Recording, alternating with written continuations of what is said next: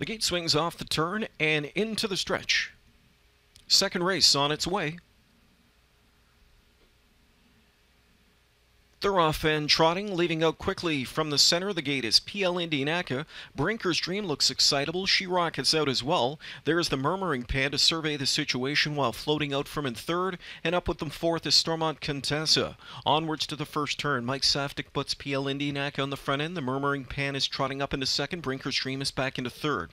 Stormont Contessa continues up with them fourth. Crown Classic, the fifth one back. Sixth inside we go to find Miss Larissa, and the final two in the group as they head over to the quarter pole are Elegant Holiday and JLS Too Hot Taj. 28-1 the first panel, and there goes the Murmuring Pan, grabbing the racetrack as Henry puts her on point going into the backstretch, the lead 2 lengths. Back into second, PL Indianac up with them third is Brinker's Dream, trotting fourth now inside Stormont Contessa. Then the fifth one back is Crown Classic, sixth inside Miss Larissa. Gearing up is Elegant Holiday from the 7 hole, and trailing the field from an 8th is JLS Too Hot Taj. Crown Classic is on the move from Mayotte out of the 5 hole as Houdon gaps there fourth inside with the plugs pulled on Stormont Contessa. She needs no more giddy up and more go at the 57 4 half-mile juncture.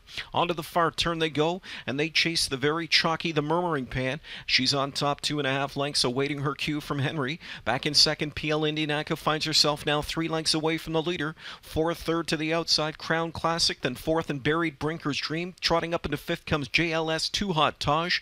A 4-length lead at 3/4 for the Murmuring Pan as she widens out her margin at that third post in 1:27.1. PL Indianaca asked to pick it up from back in second. Crown Classic third. Brinker's Dream awaits some room in fourth. Far outside from fifth, JLS Too Hot Taj coming up into the final 16th of the mile, and it's the Murmuring Pan who's on top by 5. The filly barely broke a sweat to win this division of the Autumn Series. It's an absolute jogburger here for the Murmuring Pan. She won it wrapped up by 5. Brinker's Dream through late for second. PL Indianaca was third. Crown Classic fourth in 1:57.